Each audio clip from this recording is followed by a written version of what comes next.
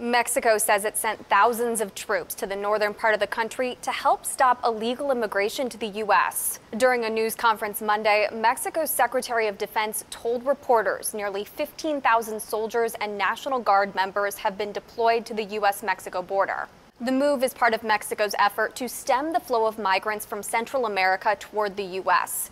after President Donald Trump threatened to impose a series of escalating tariffs on Mexican imports. Earlier this month, the country started sending National Guard members to its southern border, where many migrants cross over from Guatemala. As Newsy previously reported, more than 200,000 Guatemalans were apprehended at the U.S. Mexico border from October through May, making the country the single largest source of migrants to the U.S. in that time period.